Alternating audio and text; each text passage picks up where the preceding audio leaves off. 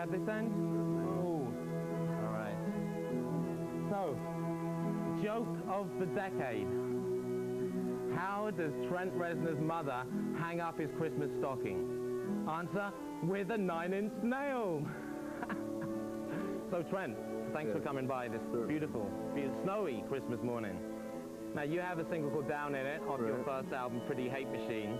Do you have any plans to make another single? Actually, at the moment, we're working on a new single with Flood, which we're going to do momentarily. Flood, who's worked with Nights Arab? Nights Arab, Wolfgang Press, Book of Love, actually. What single is that going to be? That will be Head Like a Hole. It should be out probably end of January-ish. Where are you recording that? That will be done. Flood's coming to the States, and we're going to do it here in New York. Yeah? And how about a video? Should have a video approximately the same time done. We're working on it. You have any tour plans? Yeah, we're going to be going out. There's a couple things we're debating on right now, but I think towards the end of January, we're going to go on a full tour of the States. You going out with someone else, or will it be headline? Perhaps, or headline. We're debating on that right now. See what happens.